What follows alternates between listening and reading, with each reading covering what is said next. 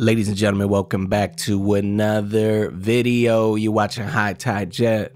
Ride the tide and subscribe. Today, we're going to talk about the New Balance 550. The New Balance 550, I really wanted the ALDs, but they're going for like way too much. So when I saw these on the New Balance website, I'm like, hold on, let me go and get it. Boom. Ladies and gentlemen, the beige with the Nightwatch green with the black. I mean, if you want to pay retail for some ALDs, it's not going to happen. But if you want that similar look, this is the best it's gonna get. 2023, you got the beige all over the shoe, you got the green, you got the white on the bottom. I really wish they swapped the white for the base of the shoe and the beige for the bottom part of the shoe. But either way, I mean, what's cool about it is like the more you wear it, that white part's gonna start turning beige anyways. Because I've noticed like a lot of people who wear 550s, they like to like beat them to the ground. They like to make this their daily shoe for when they're, you know, doing their thing, running their errands. But the shoe itself is nice. The differences between this one and the ALD, I noticed the ALD is like entirely leather pretty much.